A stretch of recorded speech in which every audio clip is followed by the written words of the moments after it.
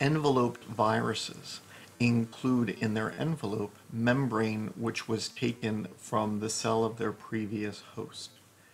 Enveloped viruses want their envelope to then fuse with a membrane in their new host so that their nucleic acid can then be released inside the cell of their new host.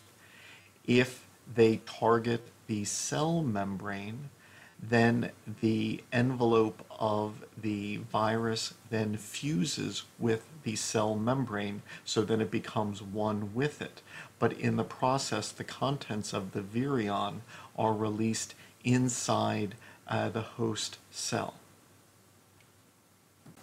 In another process, the cell may then form a vesicle around a portion of the cell membrane where a receptor has bound a specific molecule. This is known as receptor-mediated endocytosis. For comparison, in the process of phagocytosis, after a receptor, say on a white blood cell, recognizes a microbe, a membrane pocket forms with the microbe inside. This membrane pocket then pinches off to form an internal membrane bag known as a vesicle. So now the microbe, which had been on the outside of the cell, is now in a bag on the inside of the cell inside this vesicle.